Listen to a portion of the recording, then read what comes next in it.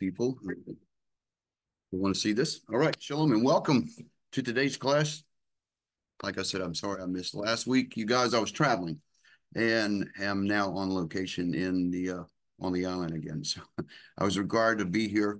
There's nothing I could do about it. And, it's actually taken me a few days to get over 16 hours of travel. So jet lag is a real thing, and it really messed me up. So I think I'm back to normal now, even though I'm getting up really early here, but back home it's probably not so early, but it's really early here.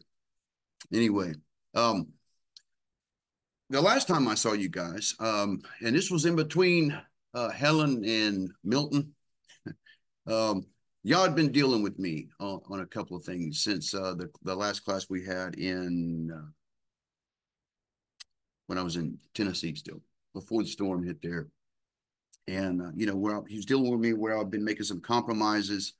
And, my intention was with this class was to streamline it, make it a little easier and not so complicated for some people.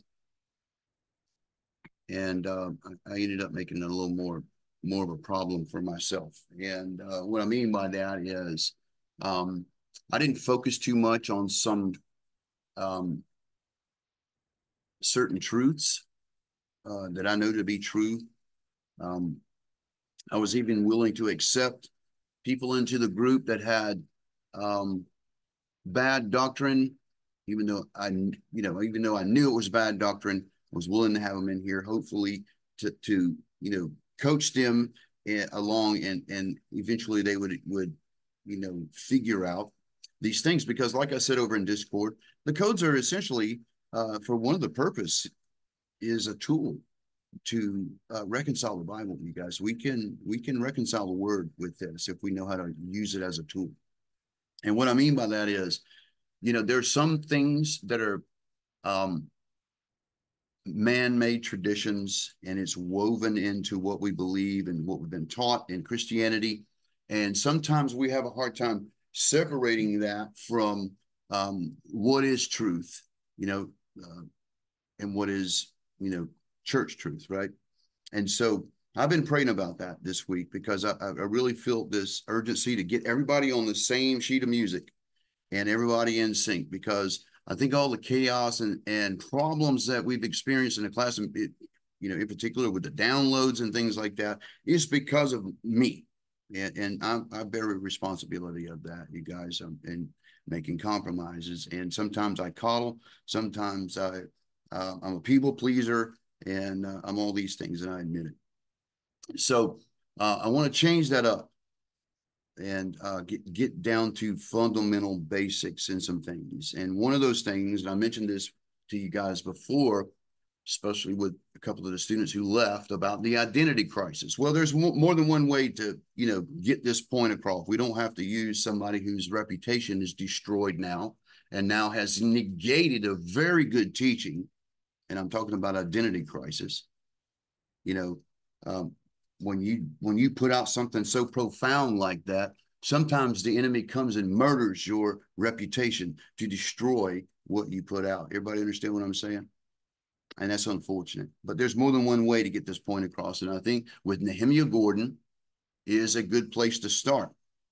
And for me, many years ago, that was with a teaching that he put out about, the historical Yeshua compared to the Greek Jesus that we get through Christianity, okay?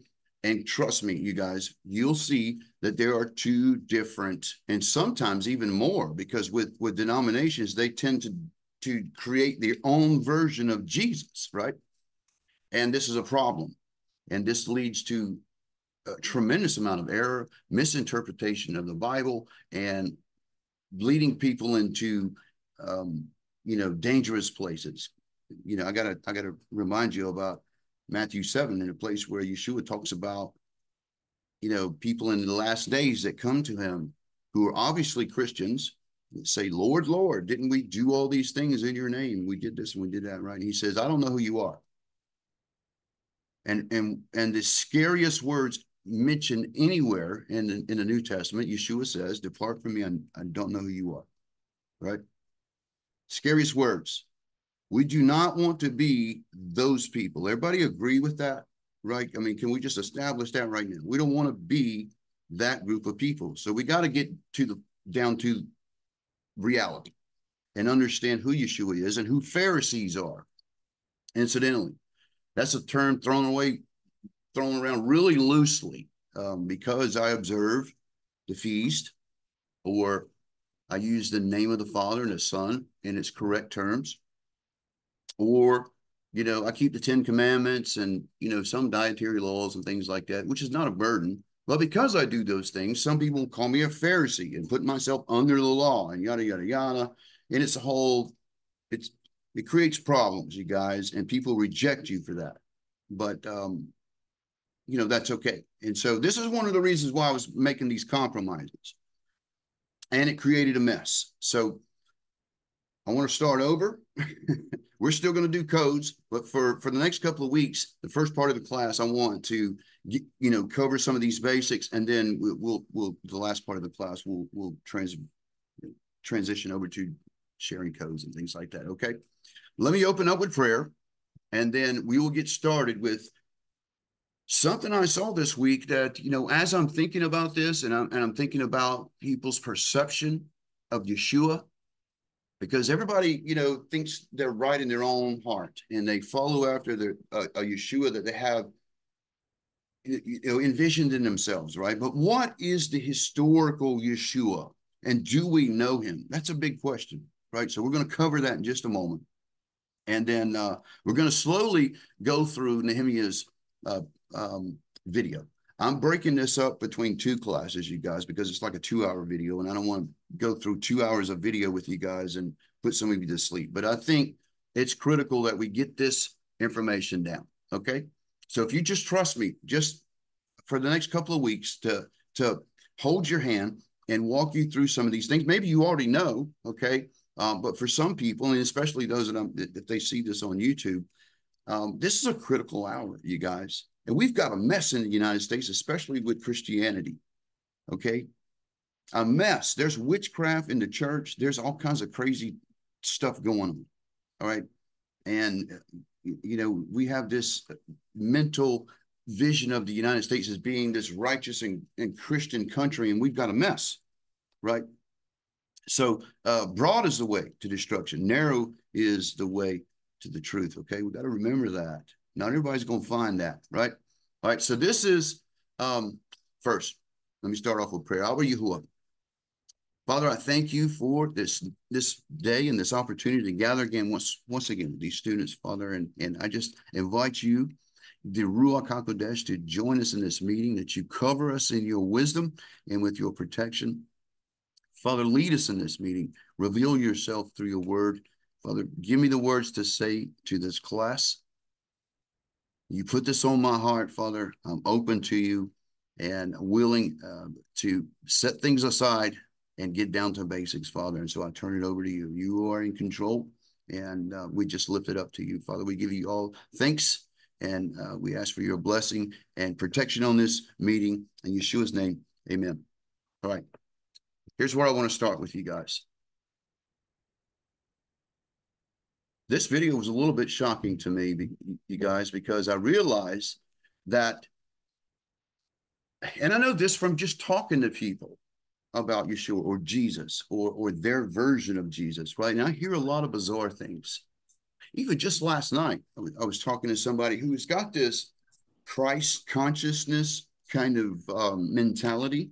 And, when I was listening to this person talk to me about their version of Jesus, folks, I was shocked. I was shocked at what I was hearing. And I knew it was deception of the enemy. It's one of those feel-good kind of things that Jesus is all about love, and he doesn't judge anybody, and we should be about higher vibes and all this kind of stuff. And it was just a bunch of new age crap, okay? And it's not the Yeshua that I know. And I recognized that immediately. Watch this video that Nehemiah put out, and I think this is way, way back, maybe 5-8 years ago, something like that. This is with Michael Rood. and something Nehemiah Gordon says in this about Yeshua. You're raised an Orthodox Jew, became a Karaite. You're not a believer in Yeshua, and you know, we make no apologies for that at all. That's where your background. That's where you came from. I'm definitely not messianic, and you know, by your definition, I would not be considered a believer in Yeshua. Absolutely, that's correct. Okay, by my definition. Yeah. However, but I have to say something that I don't want to misrepresent who I am. I'm not a believer in Yeshua. I think Yeshua was this. I now understand he's this amazing teacher, and I believe in many of the things that he taught. And that, you know, I found a lot of people who say they're believers in Yeshua, but it seems like they don't believe him. Right. Very profound word there, right? A little bit about Nehemiah. Nehemiah's a Karaite Jew. He follows only the Tanakh. He doesn't follow after the rabbis. And he is friends with several Christian theologians and teachers and even some Messianic teachers. And through this bond of this, the two sticks coming together, literally, like the prophet says, Judah and Ephraim will come together. I see that in these men because they share information. Nehemiah brings a lot to the table that we need to absorb, you guys, because he brings a perspective that brings understanding. If we don't understand the Hebraisms and the idioms and the metaphors and the language of the Bible, we will not understand the word, right? And indeed, even through Christianity, we've got error where, you know, doctrines have been invented by men, and people don't know their Bible, and they don't even know who Yeshua is. Listen to what he says. This man is not even even though he believes in Yeshua as a rabbi, as a teacher, he's not at the place where he admits that he's the Messiah yet. And this was several years ago. So even though he just posted this video as a clip recently, I believe that there's going to come a point where Nehemiah actually there's no way that he can study the New Testament this much and not come to the conclusion that Yeshua is the Messiah. Everybody understand? I believe that in him. But at this point of this video, he's not there. But he knows more about Yeshua than most Christians. They don't do what he says to do. They don't believe what he said. And I'll tell you where I'm coming from. I know this isn't the topic you wanted to get into, but it is. In Exodus, it says Vayaminu Yehovah u'b'Moshe avdo, and they believed in Yehovah and in Moses' servant. Now, what did it mean they believed in the servant of Moses? I believe in Moses, but what that means is if Moses teaches me to do something, I do it to the best of my ability. That's what it means that I believe in Moses. And I find a lot of people who say that they're believers in Yeshua who, you know, I think it was Billy Graham who said that Christ came to do 3 days' work. He came to the earth to do 3 days' work, meaning all of that ministry before that wasn't what they ignore that. Michael, that is almost comedy right there. Billy Graham actually said that. I don't know if it was Billy Graham. It was somebody like that. I'll be honest. I don't remember who. All right, we won't lay it on Billy then. It's a famous saying that Christ came to do 3 days' work, and what he means is the death and resurrection. And really the attitude of many Christians is all of those things he taught, the bulk of the Gospels, are completely irrelevant. I heard this lecture from a professor of New Testament studies once, and he was saying how, he was talking about this creed, the creed they recite in many churches, the Apostles' Creed, I think it's called, and they talk about how Christ was born of a virgin, suffered under Pilate, etc. And he said, what's missing from that creed? And, you know, I certainly don't know, but he was talking to a Christian group, and they didn't know. And he said, what's missing is everything between born of a virgin and suffered under Pilate. The actual bulk of his ministry isn't part of their creed, which is profound. Think about that. It's 9/10 of the gospel record. I mean, well, and I want to share a story. So I was sitting on an airplane to Seattle. I was going to speak at a conference and visit my sister, who's a professor at University of Washington.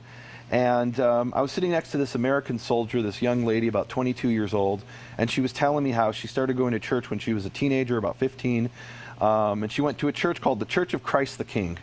And she decided to be baptized when she was around 19 or 20. And we were talking, and I was telling her about kind of like what I do and, you know, share about the history of Jesus. And I could tell that she didn't seem to really know anything about who this Jesus, Yeshua, was.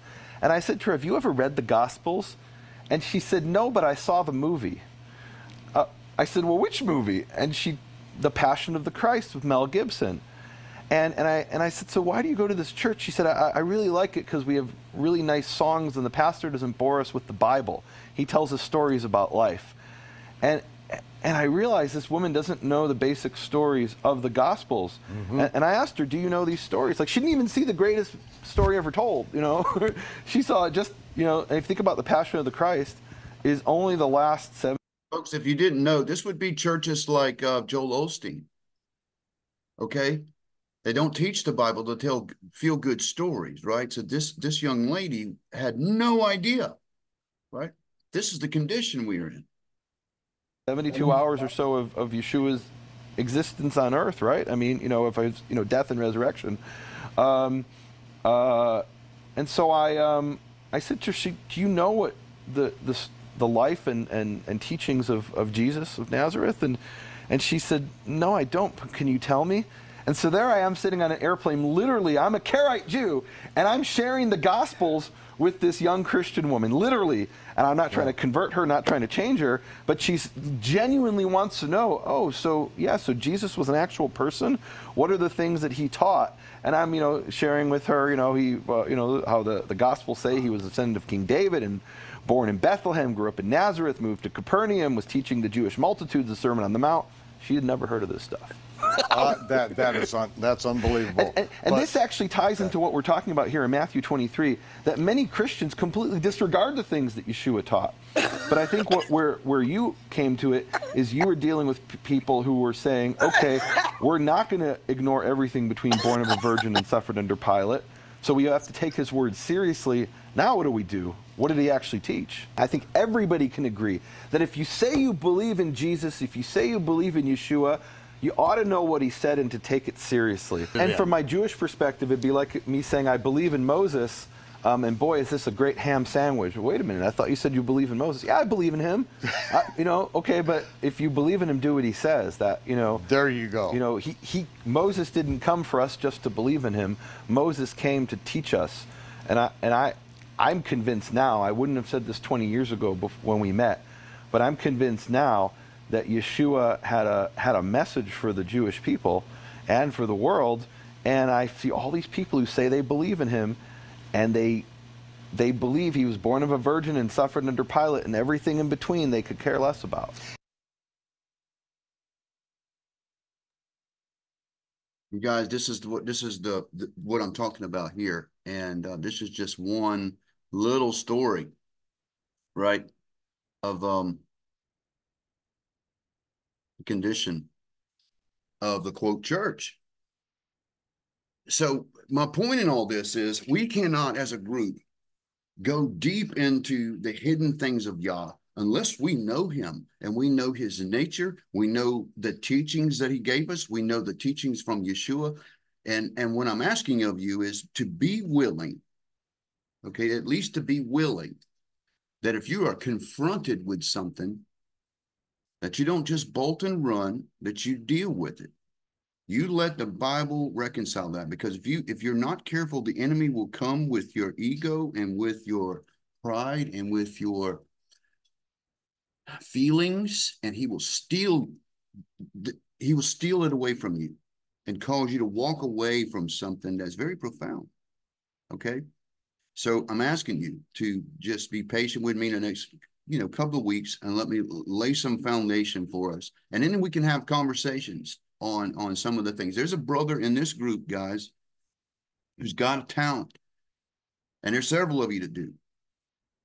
An anointing for doing this. And he's coming from, a doctrine that is very confrontational, particularly about the Sabbath, what the Bible says the Sabbath is, right? It's a man-made tradition that he's been holding on to. And so he is, in his life, going to have to confront that, right? And that might be, for different degrees, something that happens with each one of you. And all I'm asking is that you be willing to confront that, okay? And endure, right? So, interpretation of the Bible. We see this Wild West kind of thing of many different interpretations of what the scripture says and what it means and things like that, you guys. And sometimes, particularly, getting the English translation that's been translated from the Greek, we can lose things in translation. All right.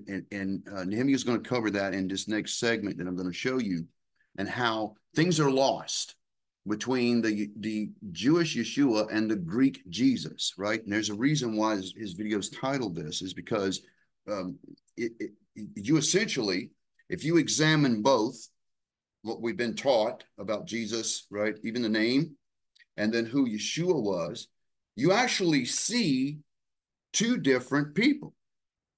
Okay?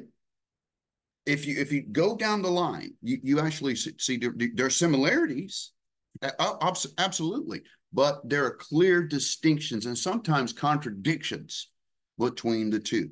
All right. So, and I believe the reason for this is because we come from a perspective where we don't understand the man. Everybody follow what I'm saying, right? So Nehemiah is going to clear this up, and he's going to do that by talking about the 5 principles of Phariseeism. We see in the New Testament that Yeshua was coming against the Pharisees constantly, right? He was always challenging them, right? And most Christians will interpret that as, see, Jesus was coming against the law. He nailed it to the cross. And that's not exactly what he was doing. He was coming against the Talmudic laws of the rabbis. But we see it, because we only see the word law, that he was coming against the Torah. The Torah and the oral tradition, which is the Talmud, are two different things, right? And you're going to see in just a moment that one is actually apostate. This is the conclusion that an Orthodox Jewish man came to when he was a younger man, and he eventually moved over to be a Karaite, right? There's a reason for that. He was confronted with truth. It didn't line up with what he was being taught, and he confronted it. Everybody follow where I'm leading you? He confronted it. And what did God do? If you are willing to lay something down and say, I want the truth, Father, guess what? He'll lead you to it, right? But if you are clinging to doctrines of men like a life preserver, and you're not willing to let it go, guess what Yah's going to do? He's going to let you cling to it, okay? So my job here is to help you, if there's a problem, get to the point where you stop clinging to that and cling to the Father and cling to what he's revealing to you. Okay, you guys. So Nehemiah is going to help us with that. I'm going to stop the video periodically and kind of discuss what he's saying, because it's very profound. All right. So if you got something to drink, very good teaching. Okay. This is one of the places where I started when I started transitioning or crossing over. By the way, that word Hebrew. The word Hebrew means to cross over. Ibrit means to cross over. Okay. That's exactly right. Open your ears and exactly right. Be willing to set things down and let the Bible speak to you, and let the Holy Spirit lead you to truth. Okay. I found that with Nehemiah. Nehemiah is a scholar. He is unbiased. He comes from a place where he's not biased with traditions of men in the Christian scene. He is telling you how it is, coming from a Jewish perspective. He understands Yeshua better than we do, you guys. And there's a reason for that, because Yeshua was a Jewish man, and he kept the Torah, and he kept the feast, right? He wasn't nailing it to the cross. What he was doing when he came to fulfill the law, you guys, he was coming to fulfill the law of death. That was what he was fulfilling, but also the feast. To the moment that he was on the cross, he was fulfilling, Passover and first fruits and unleavened bread, all of that at once in that period, right? That doesn't mean it's gone away. That means we understand the observance now, and we're told that in the kingdom that all nations are going to be required to keep the feast, right? So it don't matter what you are or what you claim to be, we're required to keep those feasts, right? So fundamentals. Let's go to a really good classic from Nehemiah. When he first came on the scene, it's called The Hebrew Yeshua and the Greek Jesus. Introducing Nehemiah Gordon of Jerusalem, Israel, teaching on the Hebrew Yeshua versus the Greek Jesus. presented during his January 2005 speaking tour in the United States. And now, Nehemiah Gordon. It was a few years ago that Michael Rood came to me, and he asked me about a verse in the Gospel of Matthew that we're about to look at. And there Yeshua says in Matthew, he says, "The scribes and the Pharisees sit in Moses' seat. All therefore whatsoever they bid you observe, that observe and do." And what Yeshua seems to be saying here is that the scribes and the Pharisees, they sit in the seat of Moses. They have some type of Mosaic authority. Whatever they bid you observe, whatever they command you to do, that you must do if you're a disciple of Yeshua. And actually, I've dressed today as a modern-day Pharisee. I don't normally dress this way, but I've dressed in the garb of a modern-day Pharisee to illustrate to you what it would mean to obey the Pharisees. You would have to dress according to the traditional Pharisaical dress and follow Pharisaical practices. This is what it would mean to obey the Pharisees. Now, what is this seat of Moses? What's a Moses' seat? Well, this is a Moses' seat from the ancient synagogue of Chorazin in the Galilee that was unearthed by archaeologists. And the idea of a Moses' seat was that there was a special stone chair in the synagogue where the head of the synagogue would sit and teach with authority. And what Yeshua seems to be saying is that the Pharisees are the ones that teach with authority, so do whatever they tell you to do. You must obey them if you believe and obey what Yeshua says. Here's a Moses' seat from ancient synagogue at Delos. This is from an island in Greece. This is actually the oldest synagogue that's ever been unearthed by archaeologists. And already in the first synagogue ever found by archaeologists, there's one of these seats of Moses, these Moses' seats where the head of the synagogue would sit and teach with authority. And what Yeshua seems to be saying very clearly is that the Pharisees are the ones that sit in the seat of Moses. Whatever they command you to do, if you are a disciple of Yeshua, you must do that. Well, a few years back, Michael came to me and asked me what I thought of this verse. And I explained to Michael that I'm a Karaite Jew. Karaite is a Hebrew word that refers to Jews who only believe in the Old Testament. And as a Karaite Jew, I don't actually look to Yeshua as the Messiah. So my first reaction was, well, I see you have a problem, Michael, but it's not my problem, it's your problem. But I agreed to look at this and research this as a textual problem. I have a background in academia. I have a degree in biblical studies and archaeology from the Hebrew University of Jerusalem. And I've worked in various research projects, such as a translator on the Dead Sea Scroll Reader. So I said, okay, here's a 2,000-year-old text, which doesn't make a lot of sense. There's a problem here. Let's see if I can apply linguistic and textual tools on this like I would on a problem in the Dead Sea Scrolls or any ancient text. And what really is the problem, though? What's the problem? What does it mean to obey the Pharisees? Well, I knew exactly what this meant because I was actually raised as a Pharisee, as a modern Orthodox Jew. Before I became a Karaite and Old Testament Jew, I was raised as a Pharisee. And one of the things I knew was that to obey the Pharisees would mean to follow rules and regulations that govern every aspect of life, literally from the moment you wake up in the morning until the moment you go to sleep at night. And here's an example of one of these rules and regulations, something that I was taught growing up.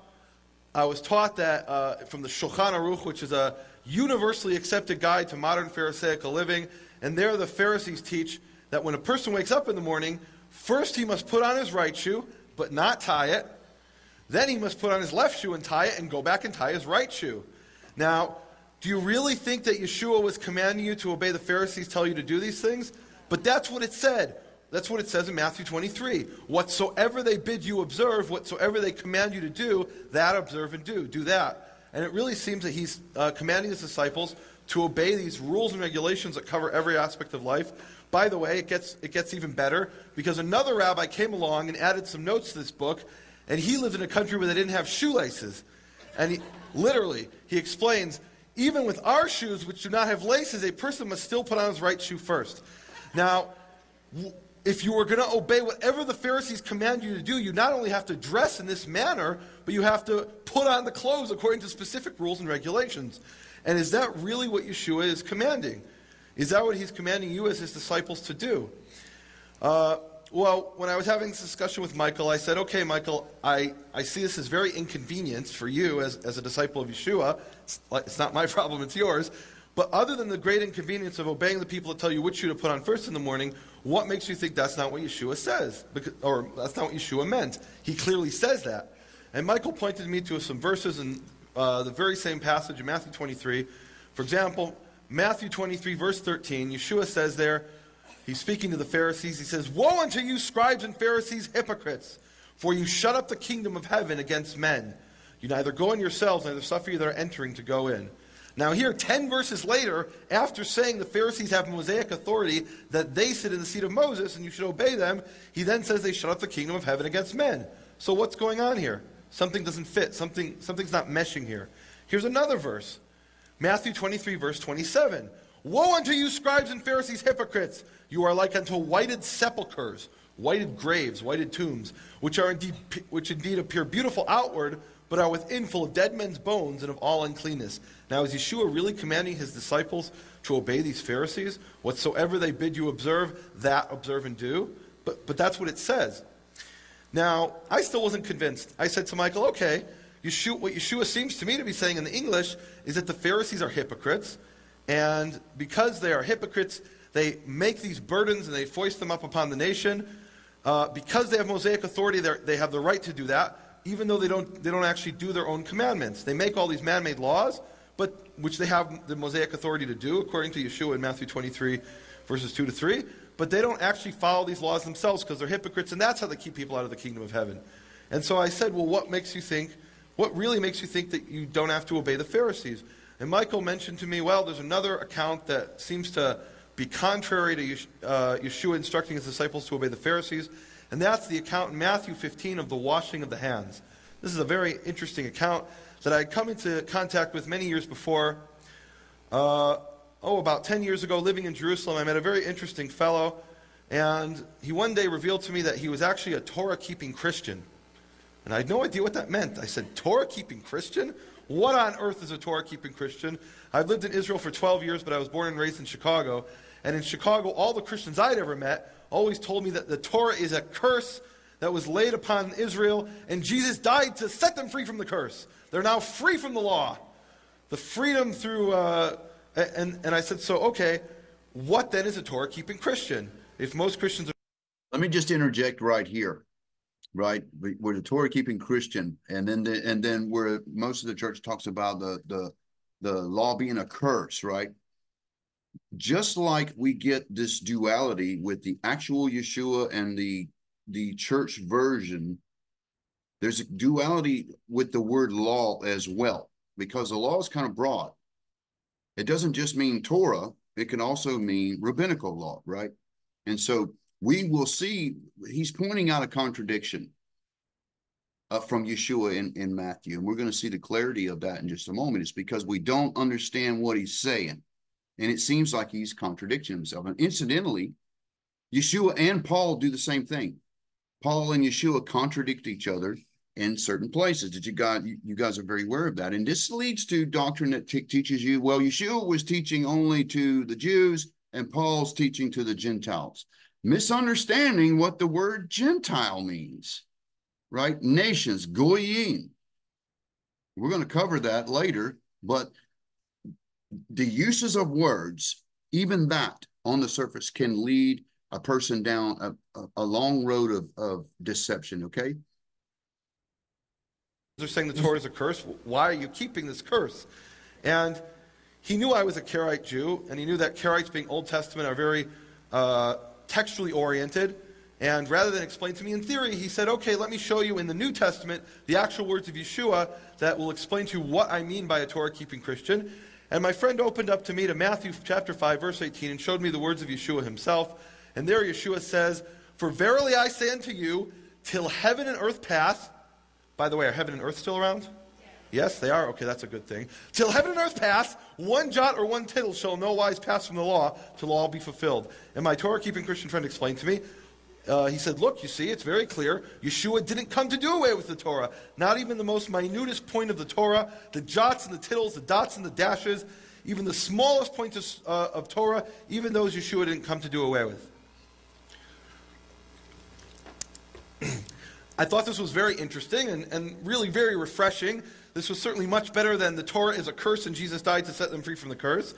And I said, okay, so this means you do everything that it says in the Torah, the most minutest points. The jots, the tittles, everything in the Torah you do. And he says, yes, everything in the Torah, but, knew there was a but coming there, but there are certain things that Yeshua did do away with. Okay, I figured, it was too good to be true. For example, like what? I asked him. and he explained to me that originally in the Torah there was a commandment that before a person eats, that they must wash their hands. And Yeshua came and did away with this old ritual, this extraneous ritual.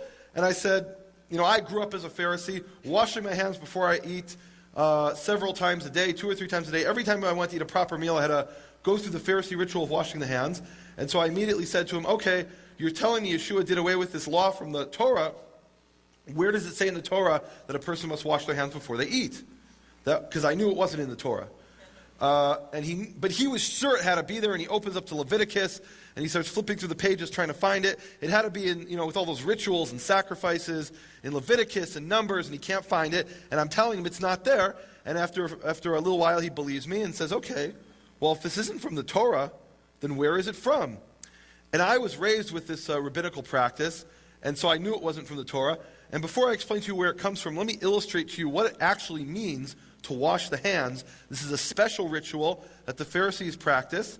And the Pharisee ritual of washing the hands, the Pharisee ritual of washing the hands begins with a special jug that fulfills certain requirements and specifications. And you take that jug, and by the way, if I take a bar of soap and rub it over my hands and put water on them, I have not fulfilled the ritual of washing my hands. I have to use the jug and do a specific ritual. The ritual begins, I pour water over my left hand, then I pour water over my right hand, and then I do this a second time, pour water over my left hand, and pour water over my right hand. And according to some traditions, I do this a third time. I pour water over my left hand, and pour water over my right hand.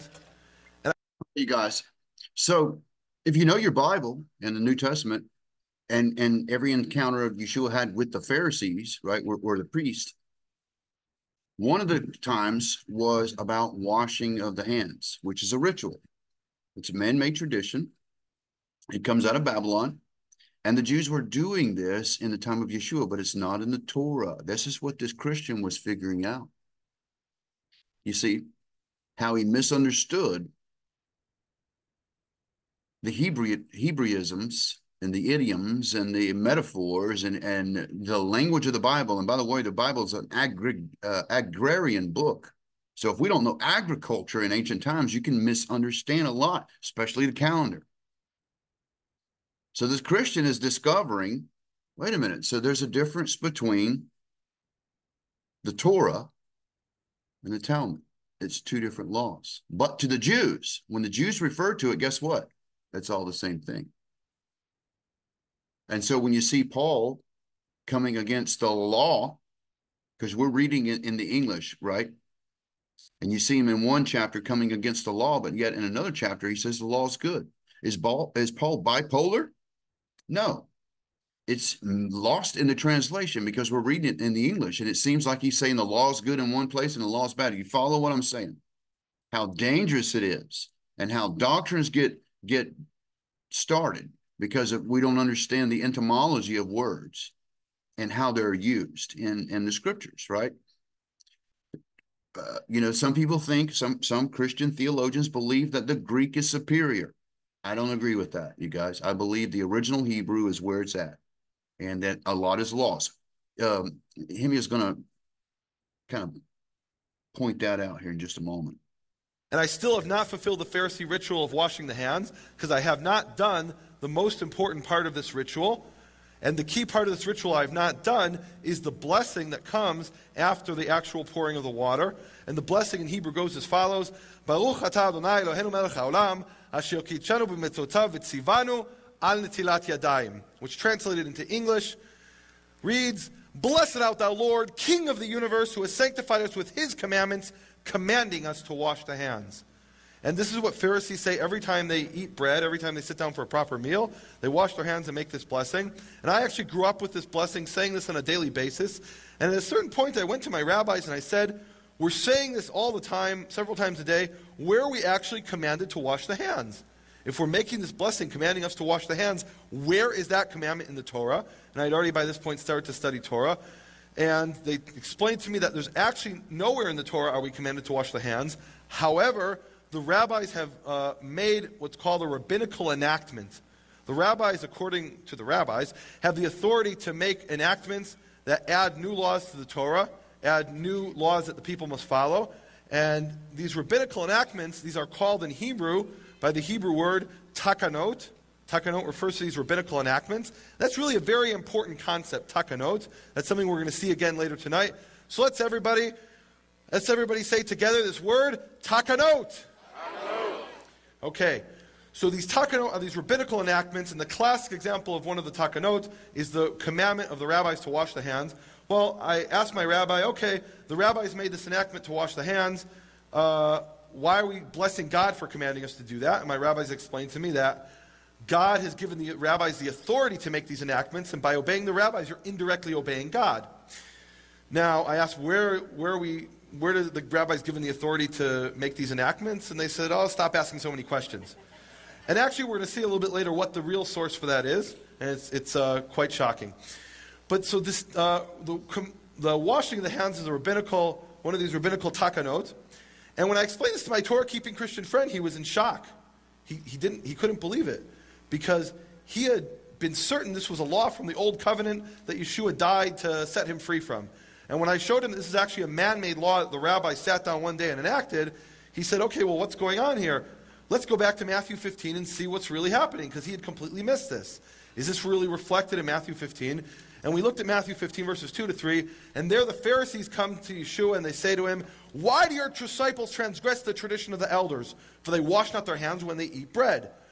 Yeshua answered and said to the Pharisees, why do you also transgress the commandment of God by your tradition?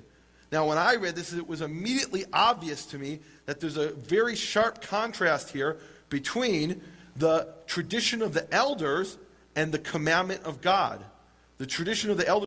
Two different ones. They contradict, right? And, they're opposing in some cases. One claims to be over the other by rabbinical tradition, as you'll hear in just a moment, right? But the Jews see it as one.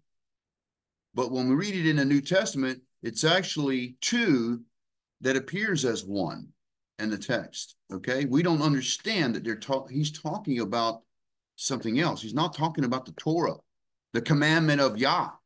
He's talking about the traditions of the elders. Everybody follow, right? So he's not coming against the law. He's coming against the tradition of the elders. Elders and the commandment of God are two separate and distinct things.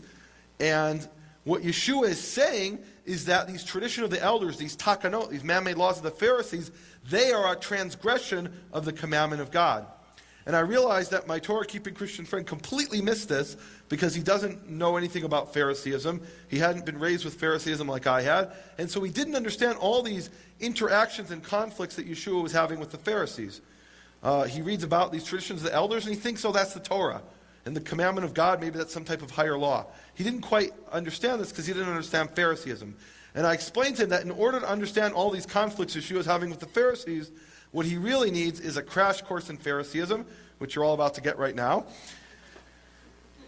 I explained to my Torah-keeping Christian friend that the ancient name was Pharisees, and actually Pharisees comes from the Hebrew word pirushim, which means the separated ones. And at the time of the Second Temple, they were separated off from the mass of the nation. Later on, after the destruction of the temple, they began to take over more and more Jewish institutions, and today they're known, in the modern name, is the Orthodox rabbis or Orthodox Jews. Now, this is something that Orthodox rabbis actually proclaim very proudly, that they're a direct continuation of the Pharisees of Second Temple times.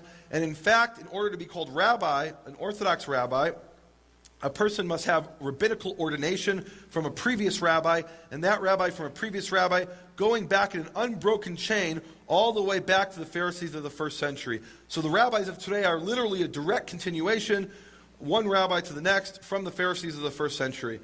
And Phariseeism, ancient Phariseeism, and modern Orthodox Judaism are both founded upon five fundamental principles of Phariseeism, which I lovingly call the five iniquities of the Pharisees.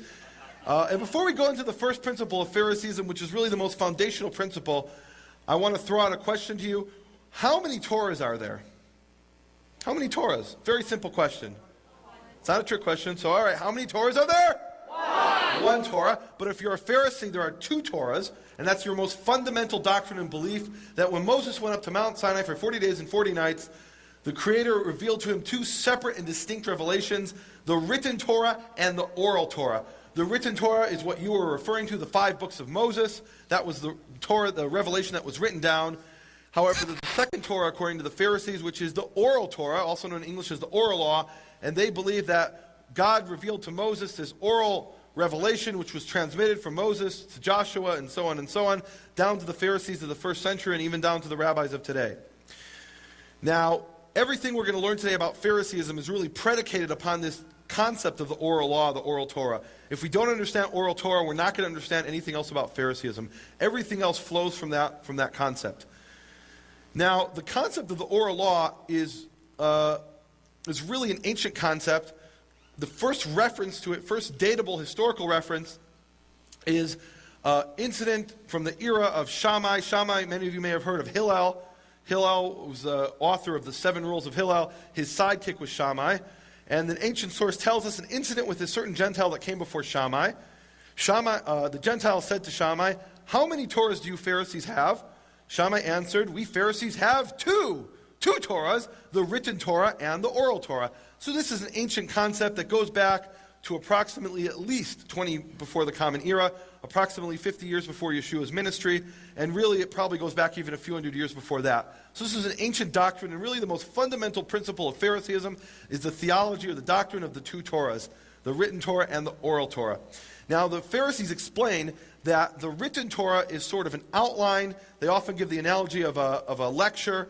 The notes that you're writing down right now, those notes, that's the written Torah. And the actual details, everything I'm saying, that's the oral Torah. And because of this, the Pharisees explain that the written Torah is completely incomprehensible without the oral Torah. The oral Torah completes the written Torah and really fills in all the details. You cannot understand the written Torah without the oral Torah, according to the Pharisees. Now, the oral Torah has actually, one of the major changes in Phariseeism over the last 2,000 years is that the oral Torah has actually been written down. And today it's written down and contained in 4 collections of writings.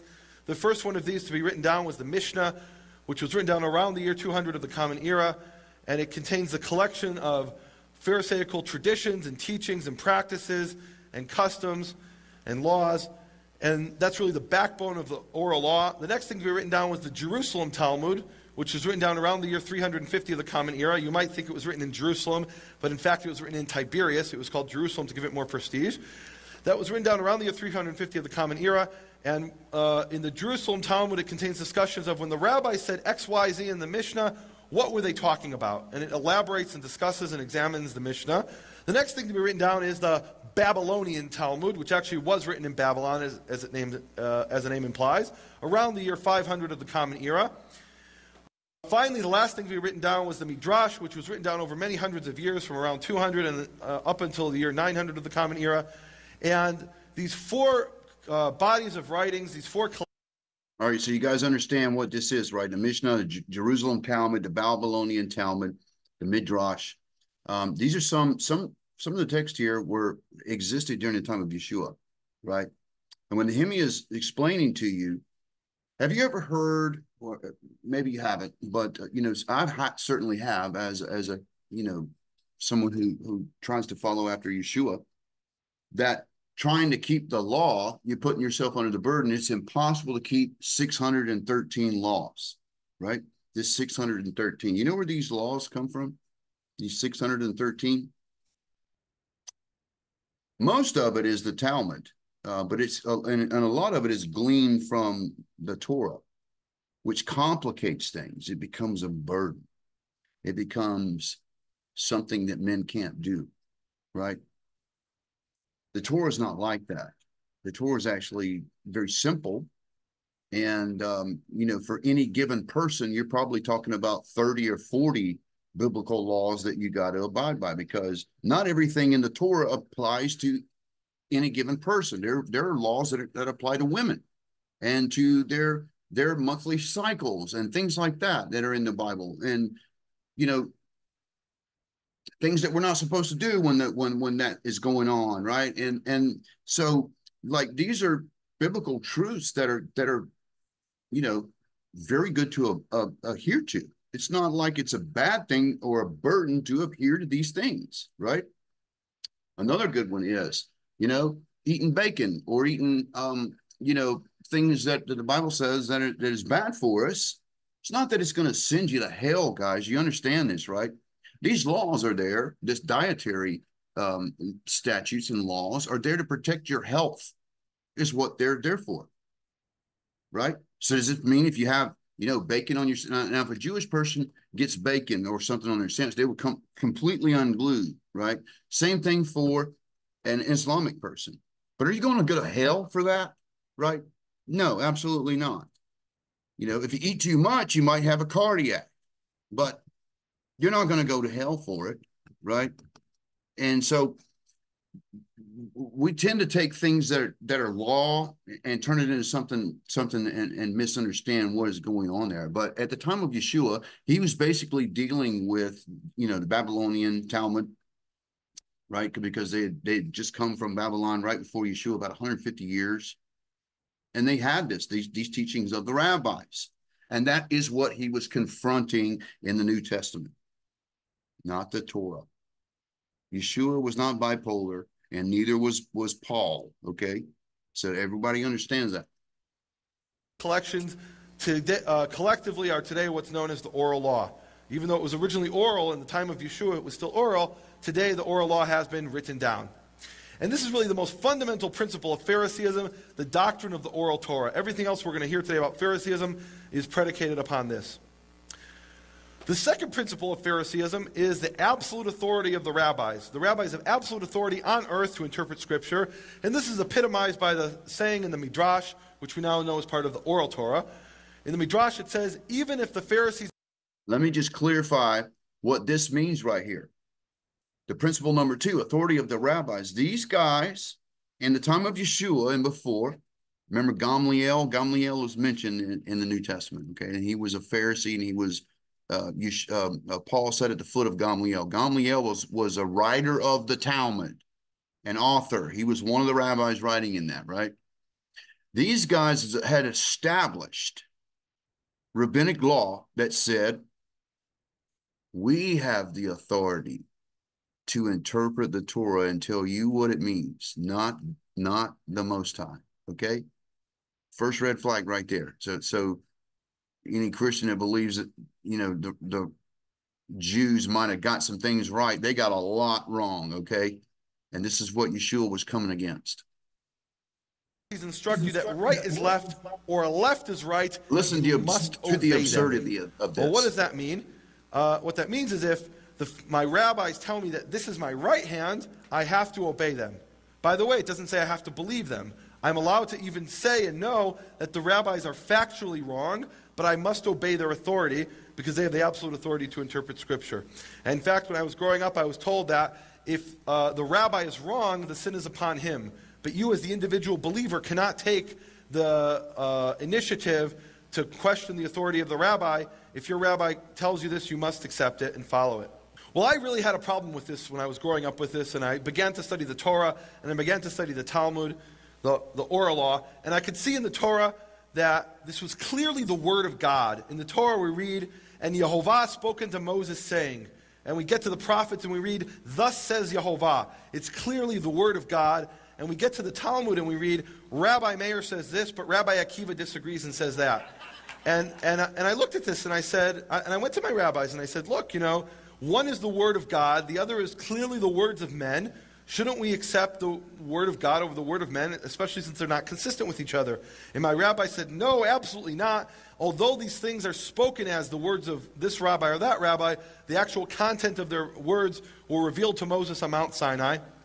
And I wasn't convinced, and I came back and I said, look, the way the rabbis are interpreting Scripture in the oral law, the way they're interpreting the written Scripture, is just not consistent with what it says in Scripture. And I can read, and I can see that that's not what it says. And my rabbi said to me, and I said to them, shouldn't we reject this oral law and just accept the written Scripture? And my rabbi said to me, no, absolutely not. You mustn't say such things. That's what the Karaites say. And I said, who? And I investigated, and I found out throughout history there had always been Jews who only believed in the written Scripture, and they were called Karaites. Kara is the ancient Hebrew word for Scripture. Karaite is a follower of the Old Testament or the Hebrew Scriptures, and we'll talk about that a little bit more later. Incidentally, and I don't want to spoil anything, but what do you think Yeshua would have been considered? He's going to explain what that word means in just a moment. Well, I really had a hard time with this oral 'Cause law. most I would just say couldn't accept Christian, it. And one day, because one of of my the Greek rabbis sat word down and he said, Christos. enough of questioning the authority of the rabbis, Nehemiah. You must accept their authority. And he began to tell me a very famous story, the story of Rabbi Eliezer, which is a foundational story in rabbinical theology. And the story of Rabbi Eliezer, it's told in the Babylonian Talmud, and it goes as follows. Rabbi Eliezer was the greatest of the sages of his era. He was actually the teacher of Rabbi Akiva, who's maybe one of the most famous rabbis that ever lived. So you can imagine how great Rabbi Eliezer was. And one day Rabbi Eliezer is in the rabbinical academy, and he's having a debate with all the other rabbis in some minutiae of rabbinical law about whether a certain type of oven is ritually clean or ritually unclean. And Rabbi Eliezer says that oven is ritually clean, and all the other rabbis say it's ritually unclean. And Rabbi Eliezer is trying to convince the other rabbis he's right. He's one, and he's against this mass of other rabbis. And the Talmud explains that on that day, Rabbi Eliezer brought forth every argument in the world, and he couldn't convince the other rabbis that he was right. Couldn't convince them he was right. He brought forth scriptural arguments and rational arguments, and he couldn't convince them he was right. He doesn't know what to do. He's getting very frustrated. And finally he says, I know what I can do to convince them. I'm going to invoke a miracle. And Rabbi Eliezer shouts out and he says, if I'm right, let the trees prove it. And at that moment, they heard the snapping of wood, and all the rabbis ran outside, and they saw an entire orchard of trees being ripped from the roots and flying up in the air, and they looked at this and they said, this is a miraculous occurrence. Rabbi Eliezer has invoked a miracle to prove he's right, and the miracle has come to pass. And they look at this miracle, and they turn to Rabbi Eliezer, and they say, sorry, Rabbi Eliezer, we don't listen to trees. Oh boy, what's he going to do? You don't listen to trees, I just brought a miracle. So he says, okay, maybe we're not quite understanding each other here. And he says, let's try this again. I'm going to invoke a second miracle. If I'm right, let the river prove it. And at that moment, they heard the rushing of the water.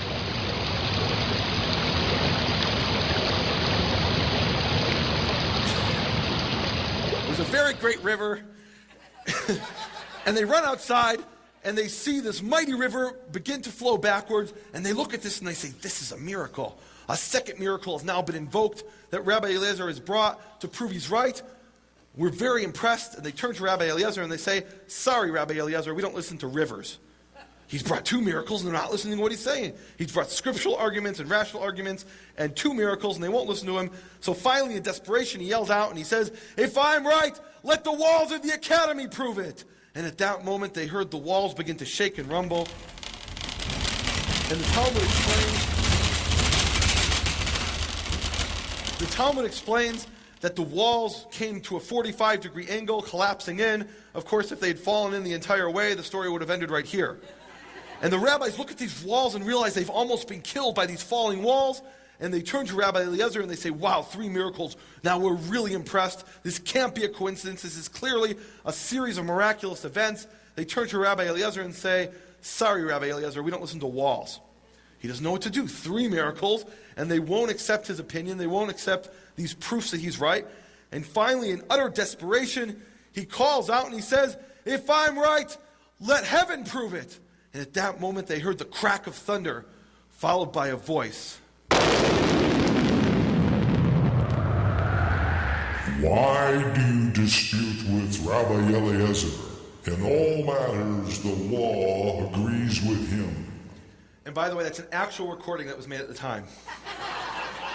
They've heard this voice calling out from heaven, saying, Rabbi Eliezer's right, why are you arguing with him? And they hear this and they're very impressed, and they turn to Rabbi Eliezer and they say, scriptural evidence and 3 miracles, and God calling down from us from heaven, telling us you're right. And they turn to him and say, we're very impressed, but sorry, we don't listen to heaven.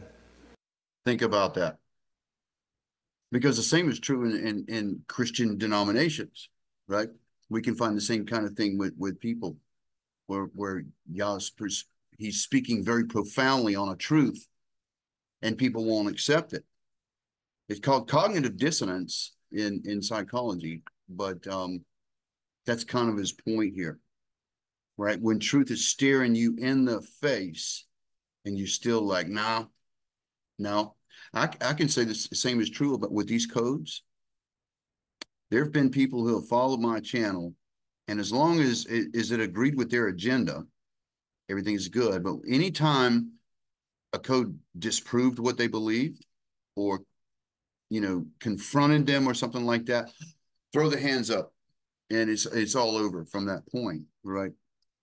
And this is what I'm trying to prevent in you guys, because you're never going to get over that mountain and discover the truth if you're that person. You gotta endure to the end, digging and going down those rabbit holes. As painful as it is. And let me tell you something, when you have to deconstruct some of the things that you've been indoctrinated with, guess what? It's like ripping a Band-Aid off. It's a little bit painful, okay? And you just got to get through it, right? So that's kind of the point of this. This is what happened to Nehemiah from his perspective, from a Jewish perspective. And guess what? He got drawn to Yeshua. And I'm believing miracles for this, brother. That he's eventually going to see that Yeshua is the Messiah, right? He already trusts him as a rabbi and a teacher, and he agrees with everything that he taught, right? So he's right there, right? It's an amazing journey, this guy. But the same thing, we have to look at this with the two sides of the stick. The same thing's going to happen. And there's an identity crisis and misunderstanding of Scripture with a lot of people. And they're going to get to the point where they're starting to figure things out, right? We got to get the fundamentals down. And as my rabbi was telling me this story, he opened up actually me to the book of Deuteronomy, to Deuteronomy chapter 30, verse 12, and there it actually says concerning the Torah that the Torah is not in heaven. It is not in heaven.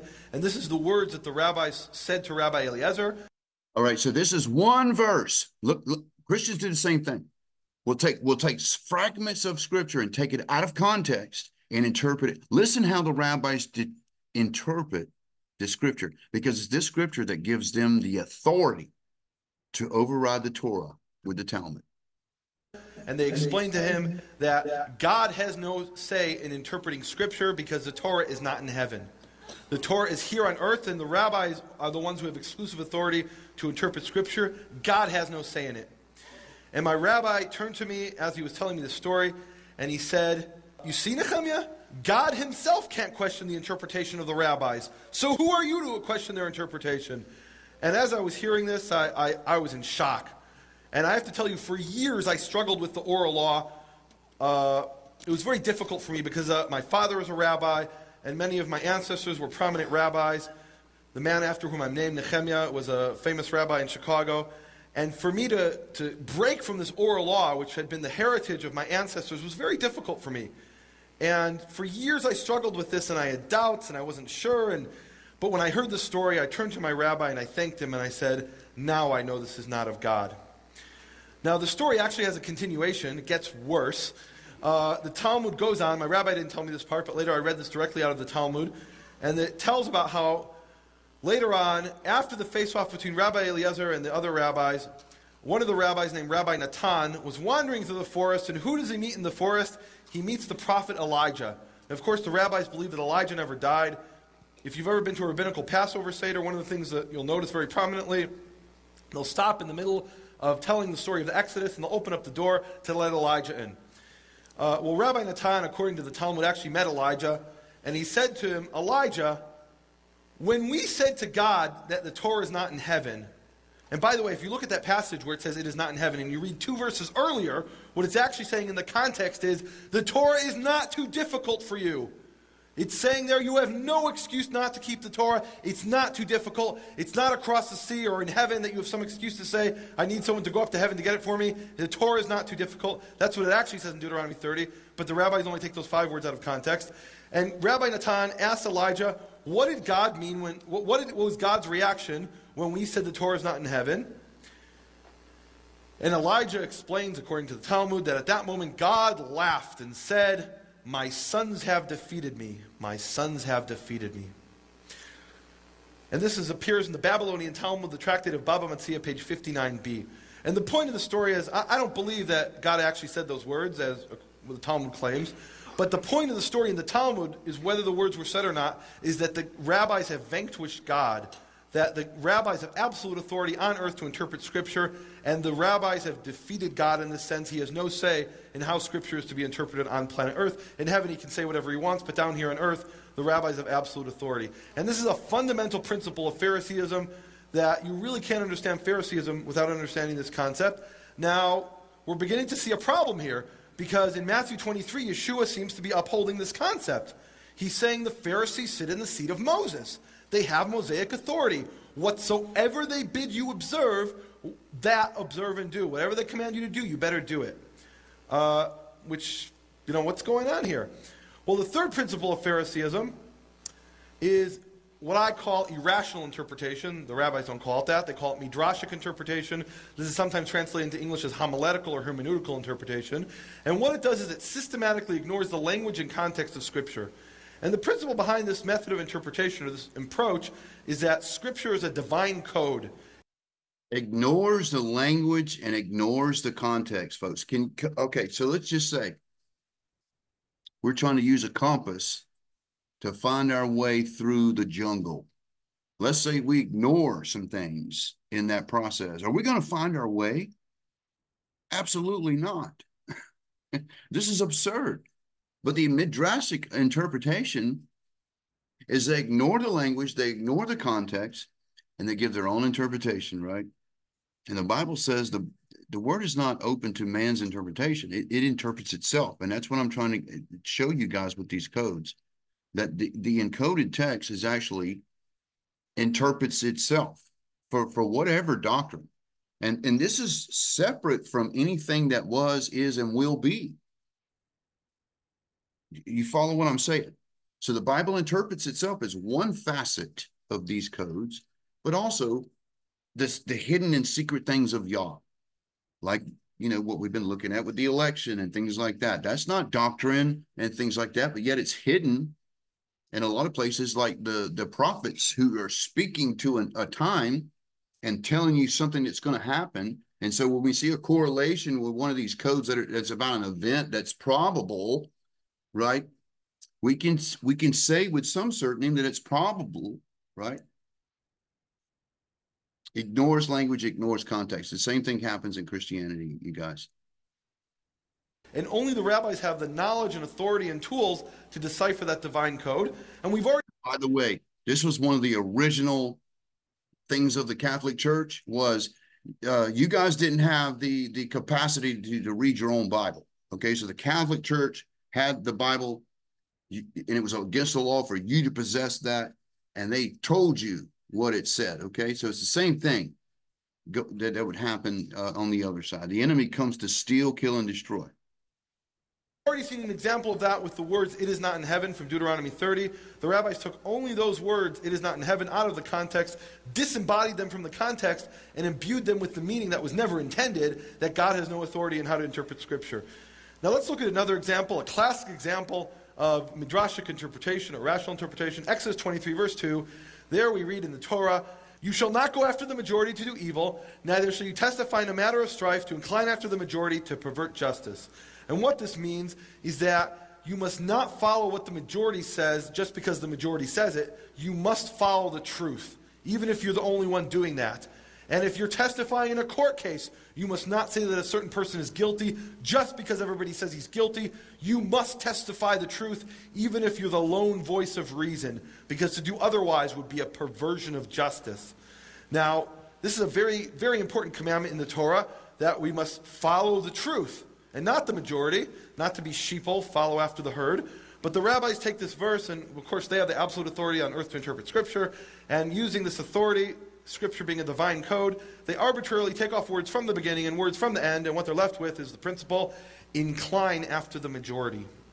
And in fact, this is a very important principle in Phariseeism. When there was this debate between Rabbi Eliezer and the rabbis, why was it so important for Rabbi Eliezer to convince the other rabbis that he was right? Why couldn't he just say, "I'm a very wise man, you're very wise men, let's agree to disagree"? Why did he have to invoke miracles and have God calling out from heaven? Why couldn't they just agree to disagree? Because the rabbis said to Rabbi Eliezer that you must incline after the majority.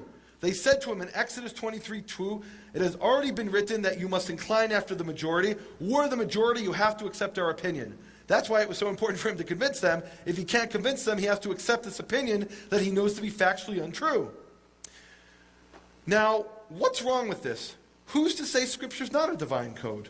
I just want to point out something here, you guys. Do you see what they just did? what the rabbis did with that. They literally butchered this verse right here and turned it into something that they wanted. This has happened over and over again and has bled over to Catholicism and then down to Protestantism and on downstream to wherever Yah found us. And so we've consumed a lot of poison, in other words.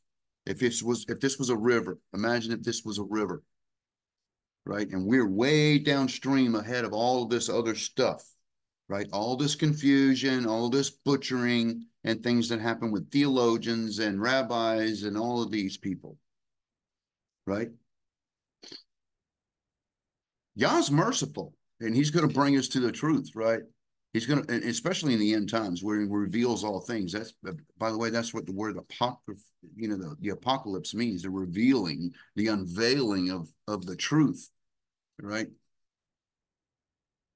And so, back to my point, we got to come to a point where we're willing to lay down some things that we've inherited. The Bible says that the Gentiles will once say that we inherited lies and falsehoods from our fathers, right?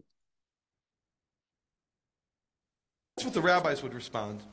They'd say, okay, we're taking these words out of context, but that's the original intent that God had when he gave the Torah. Who's to say Scripture's not a divine code? Well, I know Scripture's not a divine code because it tells us in Deuteronomy exactly how to interpret Scripture.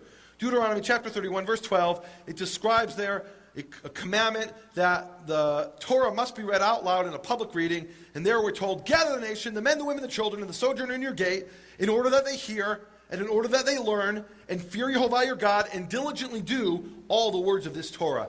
And the purpose of this public reading every seventh year of the entire Torah, from Genesis to the end of Deuteronomy, is so that Israelites would hear the Torah. By hearing the Torah, they would learn the Torah, and by learning the Torah, they would know to do the Torah. Now, it goes on in verse 13, and it explains, and their children who did not know, that 7-year-old boy who's never heard the Torah before, it's his first time, their children who do not know, they shall hear and learn to fear Jehovah your God. Now, this is very important, because what this means is that the way the ancient Israelites learned Torah was by hearing it. And actually, this is the way that God intended that the Torah be understood. By coming every 7th year and hearing it in the public reading, someone who's never heard Torah before, someone who does not know, will simply learn it by hearing it. Now, once we realize that you can't take 5 words out of context. It is not in heaven, because when I'm hearing it, I'm hearing the entire passage. I'm hearing the entire verse. I can't take 2 verses here and 3 words there and a half a verse here and proof text myself into an entire theology. I have to actually read Scripture within its context and look at all the evidence and all the context, not just taking a few words here and a few words there. Because that's what the ancient Israelites would have understood and heard when they heard the Torah read out loud every 7th year. Now, why is it that they had to hear the Torah? Why couldn't they simply sit in their houses and read Torah like we do today? Why did they have to actually hear it out loud and come all the way to Jerusalem every 7th year? Well, the reason for that is that the average ancient Israelite did not have a copy of the Torah in his house. It took great wealth and resources to have a copy of the Torah in your house. And in fact, there's a specific law in Deuteronomy 17 that the Messiah anointed king of Israel must write for himself a copy of the Torah. And the reason he must write for himself a copy of the Torah is that if he doesn't write for himself a copy of the Torah, he won't have one. He can't go to the store and buy one for $3. If he doesn't write it out letter for letter, word for word, he simply won't have one. And if he doesn't have one, he can't reign as a righteous king. As a righteous king of Israel, he has to have the Torah at his side at all times. And that's why Deuteronomy 17 is a specific law commanding the king to write a copy of the Torah.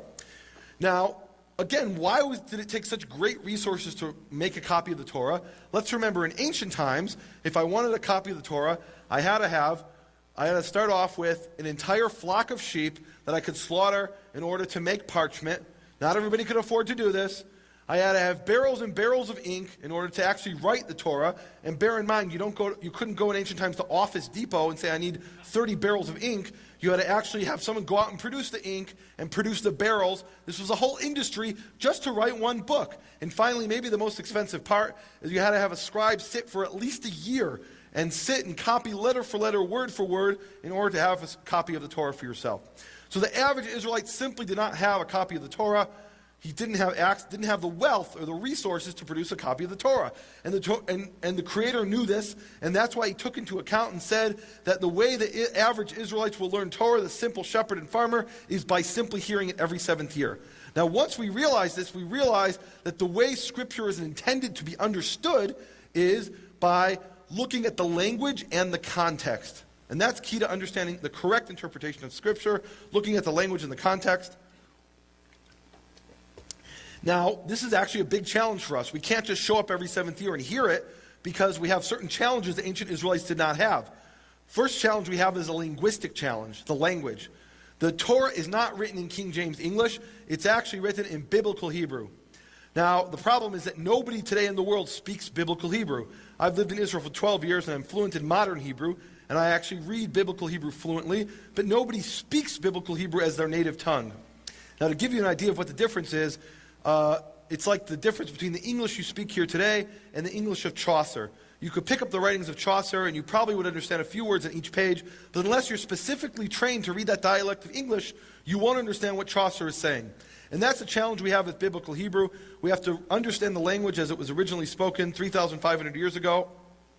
The language that was spoken by the ancient Israelite shepherds and farmers that could simply show up and hear the Torah read and understand it. So we have to work a lot harder than they did. And that's part of what it means to be in exile, to be thrown out of the land of Israel. Do you guys happen to listen? Here's a pop quiz. Do you guys know what that language is?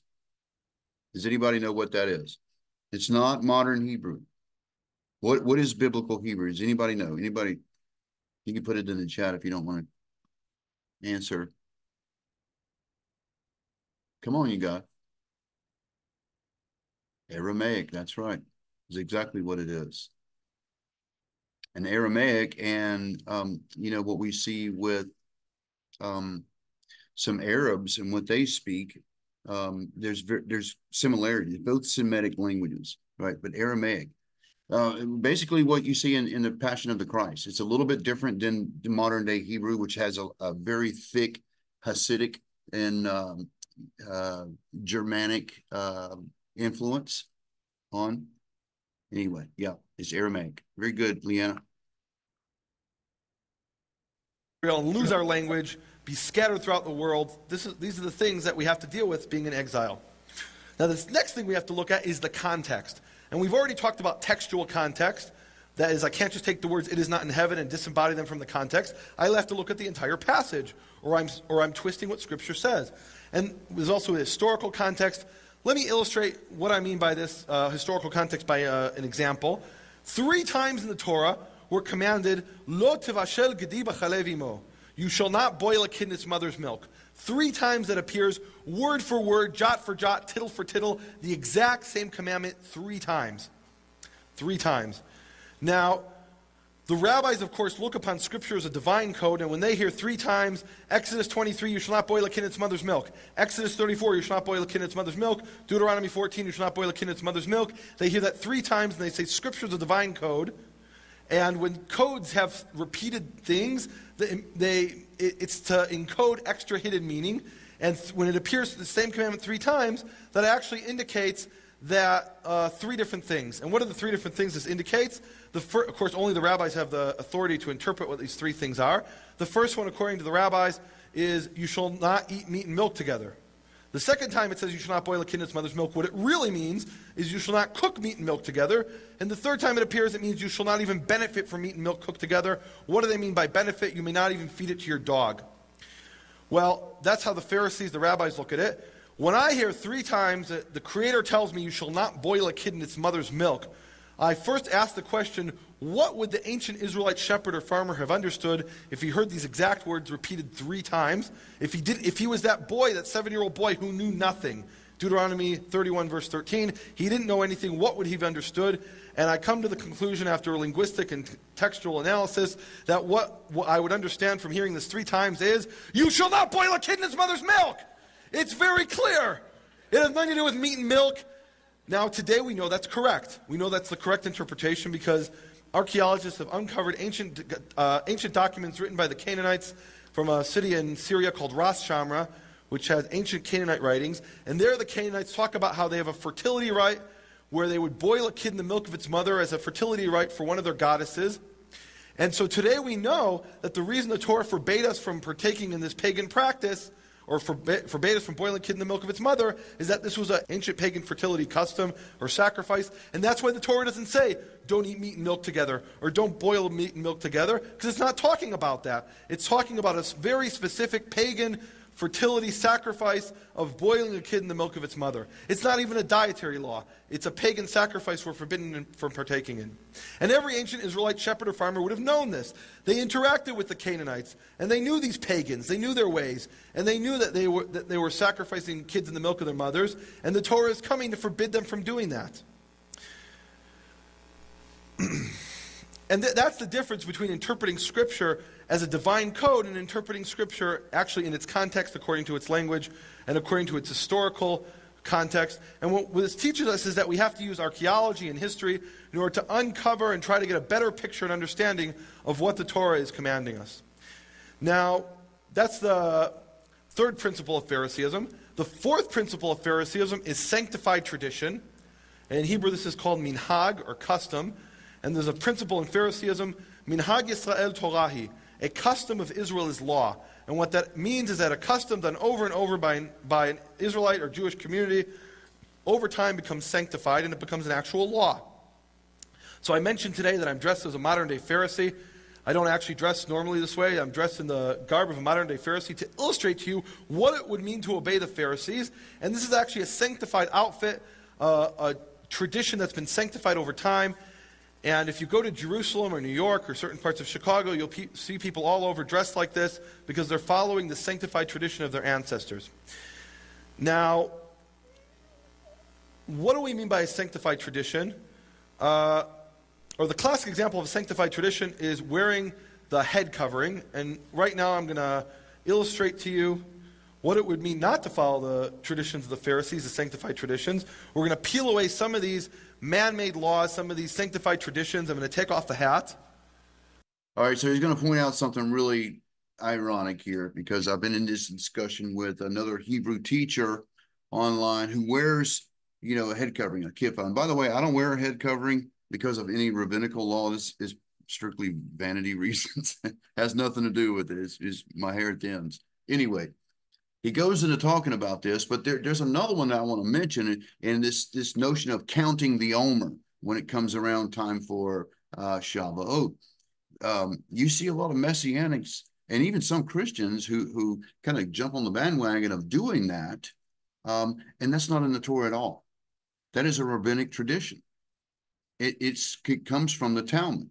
He's about to share one with you really right here. It's very profound because, when I first crossed over and was trying to, be a Hebrew and follow after Yeshua, and that's what I mean by that. Not Jewish. But at the time, I thought it meant Jewish, and I was wearing a kippah. And then I came to the understanding of what Torah was and what Talmud was and where, some of these things were coming from. So I shed that. I let it go. But you'll still see Messianics who hold to that, and they're basically wearing a costume. And ironically, I've been called a Pharisee by the very one wearing a kippah from a Pharisaical law, which is hilarious to me. It kind of shows the foolishness of some people's understanding. But he goes into that right here. If you ever see the Jews and wearing the kippah, here's where it comes from. It does not come from the Torah. Because this is a traditional Pharisee hat. I'm going to take off the hat and peel away a layer of tradition. And now I'm left wearing the kippah, the skull cap. And the kippah is a tradition that's been sanctified over the last approximately 800 years. 1,000 years ago, there was no such thing as Jews wearing kippahs. Didn't exist. There was no such custom like that. Approximately over the last 800 years, this custom has been sanctified over time. And today it's been so sanctified that there's an actual law that with its own rules and regulations that the Pharisees teach that you must wear the skull cap if you're a male. And this is described in the Shulchan Aruch, which we've seen before as the modern universally accepted guide to Pharisaical living. And there it says about the kippah, the skull cap, one may not walk 4 cubits with an uncovered head. So this is not just a folk custom, I feel Jewish if I wear a kippah. No. If you wear the kippah, you're following this man-made law that's been sanctified over time and now is taken on its own rules and regulations. One may not walk 4 cubits with an uncovered head. Let's see how that would work. So I'm going to take off my kippah, peel away another layer of tradition, and we're going to see what this means. Okay, so if I'm following this sanctified tradition, I can walk 1 cubit, and I can walk a 2nd cubit, and a 3rd cubit, and if I walk that 4th cubit, then I am violating the laws of the Pharisees, this sanctified tradition. There's another law there in the Shulchan Aruch concerning the head covering, and there it says, it is forbidden to pray with an uncovered head. Well, that's very interesting, and I think that matter speaks for itself. But what you can see here is this is not just a folk custom or tradition. This is something that has been sanctified over time and now is taken on its own rules and regulations. Well, what's wrong with that? Many people will say, well, it makes me feel good to wear a kippah. It makes me feel more Jewish, not just to wear the kippah, the skull cap, but to follow all these different traditions. Even if I'm not Jewish by extraction, I feel good following these traditions. It makes me feel closer to the ancient roots. What's wrong with that? What's wrong with adding new commandments, with sanctifying these traditions? What's wrong with it is that the Torah specifically forbids us from doing this. In Deuteronomy chapter 4, verse 2, it says, "You shall not add unto the matter which I command you today, nor shall you diminish anything from it, to keep the commandments of Jehovah your God, which I am commanding you." There's a specific prohibition in the Torah from adding to the Torah. So if we add these man-made laws, if we follow these sanctified traditions, we are partaking in adding to the Torah. Now it's very interesting here, because in the same breath that it forbids us from adding to the Torah, it forbids us from taking away from the Torah. So to follow one of these sanctified traditions is no different than abolishing the Sabbath, adding the Torah and taking away. Those are both a violation of this fundamental law in the Torah of adding or taking away from the Torah. Now, this appears a second time. There's a second witness to this. Deuteronomy 12:32. "All that I am commanding you shall diligently do. You shall not add to it or diminish from it." You must not add to the Torah or take away from the Torah. And the question becomes, if you follow these man-made laws, these sanctified traditions, who are you obeying? Who are you being obedient to? Are you being obedient to our Creator, or are you following these man-made laws which are in addition to the Torah? This appears a third time. Proverbs 30, verse 6. There we're told, "Do not add unto his words, lest he reprove you, and you be found a liar." I don't want God calling me a liar. I don't want any part of that. Well, the fifth principle of Phariseeism is very similar to number 4, and the fifth principle is the commandments of men, or enactments in Hebrew, the takanot. The takanot, that's the fifth principle of Phariseeism. Has anybody heard that word before, takanot? Is that familiar from anywhere? Yes? Okay, so let's all say that together. Takanot! Okay, so takanot, these man-made laws, and these are actually called by the rabbis, they use another term for this, mitzvot rabbanan, commandments of our rabbis. And the rabbis actually make a very clear distinction between laws that they derive from the Torah, albeit using their rational methods of interpretation, and laws that they derive simply by either tradition or by a rabbinical enactment. And the truth is that sometimes they can't distinguish between whether a certain law was established by tradition, by doing it over and over, or whether it was established by the rabbi sitting down and making a new enactment. And so really those are very related and similar categories. But there's a very clear distinction between that and laws derived from the Torah, even using the rational methods of interpretation. Now, the classic example of takanot, or commandments of our rabbis, is the washing of the hands. And because the oral law gives the rabbis the absolute authority to make these new enactments, they have a divine, God-given right to make new enactments. Because of that, you make the blessing, "Blessed art thou, Lord, King of the universe, who has sanctified us with his commandments, commanding us to wash the hands." The rabbis know very well that God never commanded them to wash the hands, but what they mean by this is that God commanded you to obey the rabbis. By obeying the rabbis, you're indirectly obeying God. And this is very interesting. What this means is every time you sit down to eat a meal and wash your hands, you're actually proclaiming the God-given authority of the rabbis to make these enactments. Now, how many people are thinking here, "I'm not going to do these rabbinical enactments, they're not from the Torah"? How many people are thinking that? Okay, we got a good group of Pharisees here. Most people are. Okay, how many people are thinking you're not going to follow these man-made laws because they're not from the Torah? Okay, that's much better. Now, this is what the oral law says to everyone who raised their hands. It says in the Midrash, which is part of the oral law, it says, "A person must not say, 'I will not keep the commandment of the elders because they're not from the Torah.' You must not say that. The Almighty says to such a person, now they're literally putting words in God's mouth. The Almighty says to such a person, no, my son, rather all that they decree upon you observe. And then it goes on, and now it quotes Deuteronomy 17:11, as it is written, according to the instruction which they teach you. Now you could look up in Deuteronomy 17, and it's not talking about the Pharisees or rabbis. You won't see them mentioned anywhere. What it's actually talking about is the high priest at the temple and the prophetic judge. And what it talks about there is if there's a difficult court case, and the lower judges, remember Moses came along and he appointed lower judges and lower judges below them because he couldn't handle judging every matter by himself. So what it's describing in Deuteronomy 17 is if one of those lower judges comes along and says, I don't know what the law is here, or this is a difficult case, I don't know what to do, then he goes to the high judge at the temple, or to the high priest at the temple. This is not talking about the Pharisees or the rabbis, and actually in the various passages, such as in Ezra chapter 2, verse 63, it talks about an actual case they had like this, and it says there that this had to be decided by the high priest with the Urim and the Thummim, or in Hebrew the Urim and the Thummim, which was a prophetic device that the high judge would go and ask, what is the answer? He would ask from God. He wouldn't just make it up, because God actually does have a say in how Scripture is interpreted. But the rabbis apply this to themselves, because to them God has no say, only they have a say. And then it goes on in the Midrash, and it says, remember God is speaking here, the Almighty. And it goes on there, and it says, even I must obey their decree. Even I, God, must obey the decrees of the rabbis. And by the way, it quotes a verse there from Job, which has nothing to do whatsoever with the authority of the rabbis or God obeying them. But the principle here is that the rabbis are given absolute authority, not only to interpret Scripture, but to make new enactments, and God himself must obey those enactments according to the oral law. Well, now that we understand Phariseeism, let's get an overview. We see these 5 principles of Phariseeism, and the first principle is the concept of the 2 Torahs, the written Torah and the oral Torah. Then we have the authority of the rabbis, the absolute authority of the rabbis to interpret Scripture. God has no say in it, only the rabbis do. Irrational or midrashic interpretation, Scripture is a divine code, and things can be taken out of context. Sanctified tradition, such as the kippah, and the takanot, or commandments of men, such as the washing of the hands. Now, it was very interesting. I was giving this talk about a week ago, and afterwards a woman walked up to me and she said, Nehemiah, when you were talking about the 5 principles of Phariseeism, you didn't really mean the Pharisees. You really meant my denomination of Christianity, right? And I said to her, I'm talking about what I know from my firsthand experience. I don't really know anything about your denomination of Christianity, but if the shoe fits, just make sure to put on the right shoe first. Don't tie it. Okay. Now that we understand Phariseeism, what we need to do is go back to Matthew 15 and see if we can understand what's happening.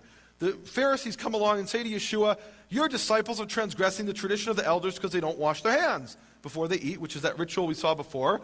What is exactly going on there? There in verse 3, Yeshua says to the Pharisees, why do you also transgress the commandment of God by your tradition? So how do the Pharisees transgress the commandment of God by their tradition? How is the Pharisee tradition a transgression of the commandment of God? They're adding to the Torah. Deuteronomy 4:2, Deuteronomy 12:32, and Proverbs 30, verse 6 forbid us to add to the Torah. And by adding these laws to the Torah, this commandment to wash the hands, it's a transgression of the commandment of God.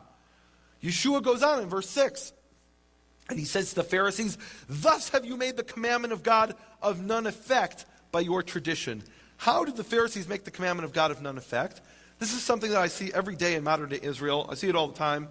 One of the things that most people are surprised at when they come to Israel for the first time is that most Jews in Israel do not observe the Sabbath. Most people, when they come to Israel, are shocked to see that. And if you ask the average Israeli, why don't you keep the Sabbath? He'll respond and tell you, it's impossible to keep the Sabbath. And I respond, okay, I've been keeping the Sabbath my whole life. Why is it impossible? And he'll tell you, well, if I keep the Sabbath, I have to do this and I have to do that. And I can't do this and I can't do that. And every single thing he lists is something, these man-made traditions and laws that the Pharisees have foisted upon the nation, these heavy burdens they've loaded up upon the nation, and the average person can't always distinguish between what has the Creator commanded us and what are these man-made laws that the Pharisees have commanded. And because of that, they just completely give up and say, okay, I just can't do it. They give up, and by requiring these man-made laws, the Pharisees have made the commandment of God of none effect. They've made it impossible to keep the Torah. Now, I've been keeping the Sabbath my whole life, and I know from firsthand experience that it's a pleasure to keep the Sabbath.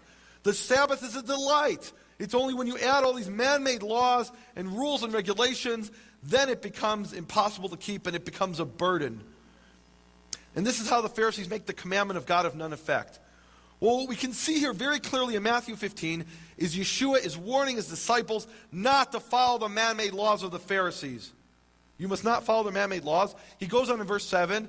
This is a very interesting passage, and he says, "You hypocrites," speaking to the Pharisees, "you hypocrites, well did Isaiah prophesy of you, saying," and now he quotes Isaiah 29, verse 13, "This people draws near unto me with their mouth and honors me with their lips, but their heart is far from me. But in vain do they worship me, teaching for doctrines the commandments of men." Well, now we know what he's talking about, teaching for doctrines the commandments of men. That is Phariseeism with their oral law and their man-made authority. I would also submit, you guys, this is a main reason why we see what Yeshua says in Matthew, where Matthew 7, where he's saying, "Depart from me," right? Because they're doctrines of men, and they're completely deceived. They think they're doing the work of the Most High, and Yeshua doesn't even know them, right? Which ties into the parable of the 10 virgins, by the way, which is, he starts to talk about, something really interesting in just a moment. We're going to wrap up at the 1 hour mark on this video, but he starts talking about something about Hebrewisms and, root words and things like that, and how they're, I don't want to spoil it for you, but it's very fascinating. And this kind of understanding can help you interpret the Bible when you have that level of understanding of what these words mean. To interpret Scripture even above that of God and their takanot and their sanctified traditions, that's teaching for doctrines, the commandments of men. Now, when I saw this, when I first read this, I was very intrigued for a different reason that you're so intrigued by it. And I was intrigued by this because Matthew 15:9 is actually a paraphrase of Isaiah 29:13. Isaiah 29:13 actually speaks about, in Hebrew, mitzvat anashim melumada, which is translated variously as a learned commandment of men or a commandment of men learned by rote, or some variation of that translation. And the reason I was so intrigued by this is that I knew that throughout history, Karaite Jews, strictly Old Testament Tanakh following Jews, have always quoted these verses from the moment that Phariseeism was invented, have always quoted Isaiah 29:13 in reference to the Pharisees. And I thought this was very interesting that Yeshua was applying the same exact verse to the Pharisees back in the first century. And back when I was sitting with my Torah-keeping Christian friend, I said to him, almost thinking out loud, I said, Yeshua really sounds to me like a Karaite. And I asked him what he thought of that. And at first he was very offended, and he said, "No, Karaites, that's some Jewish sect from the Middle Ages, and Yeshua wasn't part of that, and you're trying to take him over." And I could see he didn't really understand what this Hebrew word Karaite meant. And so I explained to him that actually the word Karaite comes from the Hebrew word kara, which is the ancient Hebrew word for the Hebrew Scriptures or Old Testament. And many of you may know the modern Hebrew word Tanakh. Tanakh is an acronym which stands for the Law, the Prophets, and the Writings. And that's a word that's only been used in the last few hundred years. The ancient Hebrew word for Scripture is kara, and the variation of that is mikra, which is still used today in Israel. Kara or mikra. And if kara, meaning Hebrew Scriptures, someone who follows the Hebrew Scriptures is called a Karaite or a Karaite. Kara is Hebrew Scriptures or Old Testament. A follower of the Old Testament is a Karaite. Now, earlier I explained to you that as a Karaite, I only believe in the Old Testament. And you probably thought, don't all Jews just believe in the Old Testament? Now you know that many Jews today actually believe in the oral Torah. And when I say I'm a Karaite, that means I only believe in the Hebrew Scriptures, the Tanakh, the Kara, the Old Testament, and not in the oral Torah that the Pharisees have invented.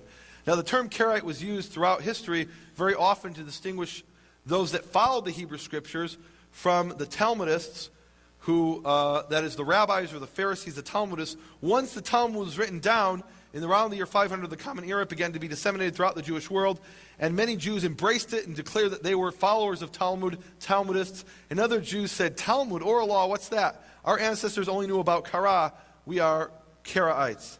And that's what the term means. And when I said that Yeshua sounded like a Karaite, what I meant is that he seemed to be telling people to return to the Torah and not follow these man-made laws of the Pharisees. Now that we understand Matthew 15, we really have a problem, don't we? Or actually, I don't have a problem, but you really have a problem. Because Matthew 15, Yeshua is very clearly warning his disciples not to follow the man-made laws and traditions of the Pharisees. But in Matthew 23, he says they have Mosaic authority. The Pharisees sit in the seat of Moses. Whatsoever they command you to do, that observe and do. So what's going on here? Matthew 15 very clearly is contradicting Matthew 23, the way it reads in the English. Well, when I first began to research this question, my first thing that I did is I looked in the Greek, and I saw that the Greek says the exact same thing as the English. Didn't really help me. And at this point, I was pretty much out of ideas. And I went to a colleague of mine at the Hebrew University where I was studying, and he was a big expert in New Testament studies, and I said, can you point me in some direction here? Give me some kind of indication of how I should proceed to try and solve this problem. And he began to explain to me that according to some scholars, the New Testament wasn't written in Greek. It was actually written in Hebrew. I thought that was very interesting, and I said, Hebrew? Why would you think the New Testament was written in Hebrew? And he explained to me that in certain parts of the New Testament, you have something which are called Hebraisms. Hebraisms are Hebrew thought patterns which are literally translated over into Greek, and when you read them in Greek, they sound like broken Greek. They sound like they were translated by a foreigner. It doesn't make sense. And let me illustrate to you what a Hebraism is by bringing you an Anglicism or an Anglicism. In English, we have an expression, dead as a doornail. Now imagine if I translated the phrase dead as a doornail into Chinese, and the Chinaman would come along and read, dead as a doornail? How dead is a doornail? What is that? It doesn't mean anything in Chinese, at least as far as I know from Chinese, but it certainly doesn't mean anything in Hebrew. And that's what a Hebraism is, these expressions and thought patterns that are translated over into Greek, and they make no sense in Greek. And what that means is you can read certain parts of the New Testament and see that they're clearly translated from another language, from Hebrew. Well, I began to read Matthew, Mark, Luke, Acts, and Revelations in Greek, and I could see, yes, they're full of these Hebraisms. They sound like they were translated from Hebrew, and I wasn't really clear how this helped me, though, with Matthew 23. Okay, so let's say these books were written in Hebrew. Here's the standard grammar of New Testament Greek, Blas and de Brunner. This is the grammar used in every seminary in the world, the standard grammar of New Testament Greek. And there it says, many expressions which a Greek would not have used, such as dead as a doornail, many expressions which a Greek would not have used were bound to creep into a faithful written translation of a Semitic original. So it's universally recognized by scholars that certain parts of the New Testament were written in a Semitic language and then translated into Greek. And the debates that go on between scholars is which parts of the New Testament and how much, and what was that Semitic language? Was it Aramaic or was it Hebrew? That's something I'll touch upon a little bit at the end, the question of Aramaic. But it's universally recognized that certain parts of the New Testament were written in a foreign language and translated.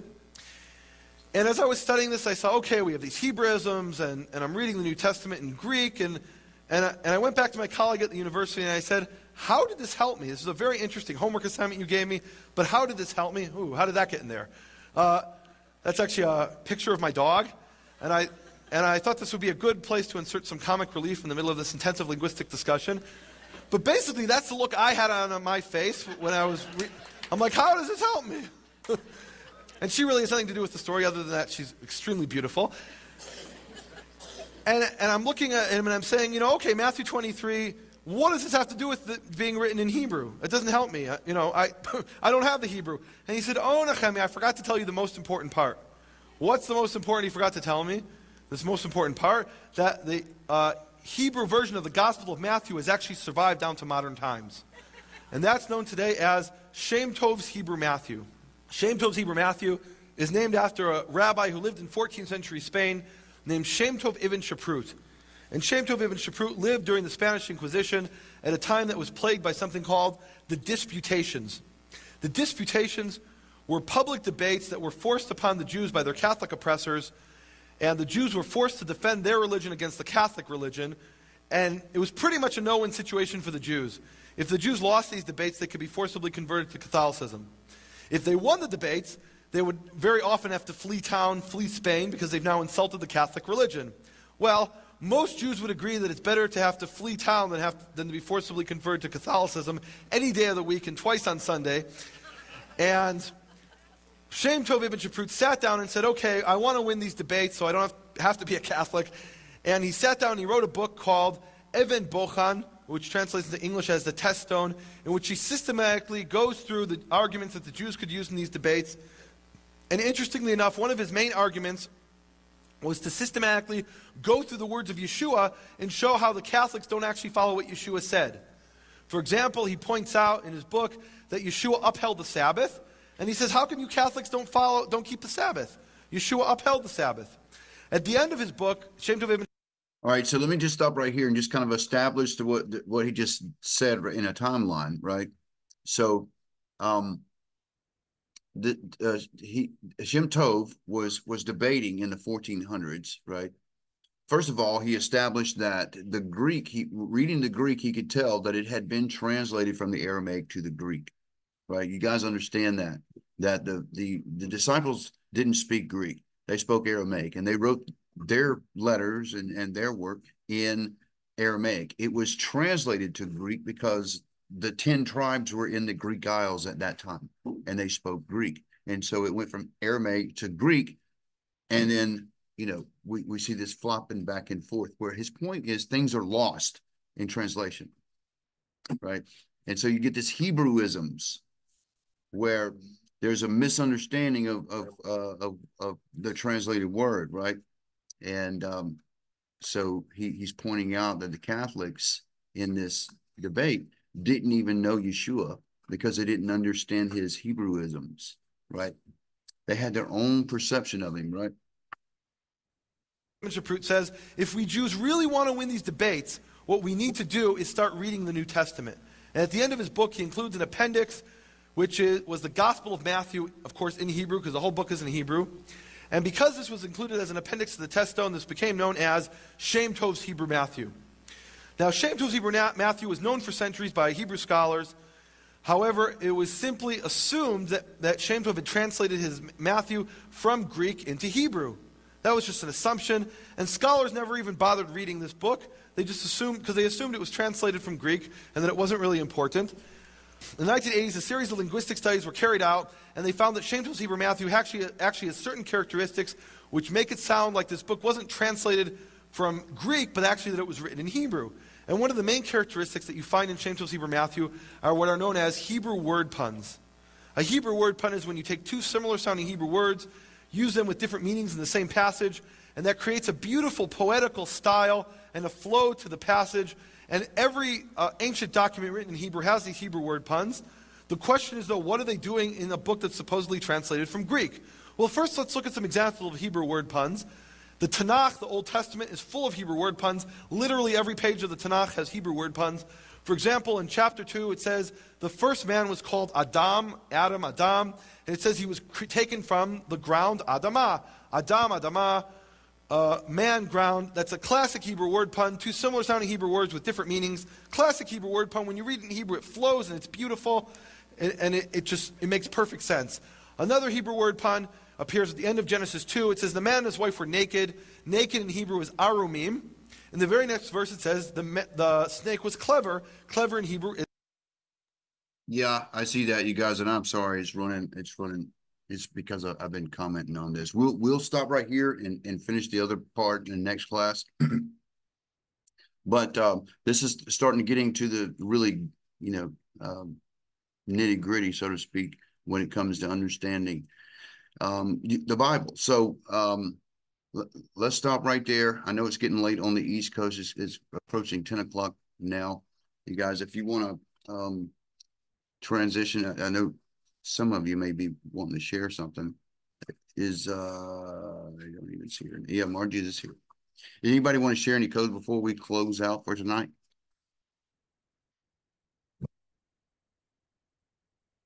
Or is it too late? I know we run long, you guys, but I thought it would be about an hour. I should have known better than that. No, nobody.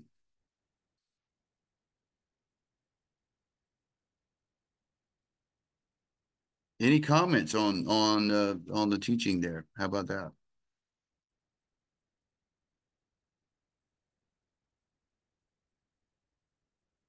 Are you guys that tired? Nobody has anything to say? I think it was really good. Just running long. I get it. All right. Anyway, like I said in the beginning of this meeting tonight, that it was laid on me. This is really important to get these fundamental things down if we're going to understand the scriptures, and especially the hidden things in the codes, right? So, all right, I'm not going to keep you guys any longer. I'm going to get this uploaded and probably put up tomorrow. I may even put this on YouTube. And then we'll see you guys in the next class on next Sunday, and we'll follow up with the rest of Nehemiah's presentation, which we're already more than halfway through, and then we'll get back to sharing codes and working on methodology and things like that. All right, you guys. Let me pray for you, and then we will see you next week, you guys. I appreciate your patience with me for this class and enduring that. I think it's important, right? Abba, I'm just so thankful, Father, for each one of these students. I ask that you go with them this week, Father, that you keep them protected and nurture them in your word, that you bring them back at the appointed time. We ask this in Yeshua's name. Amen. All right, you guys. Shalom to you. Have a good week. I'll see you in the next class. Shalom. Shalom. Shalom. Hello.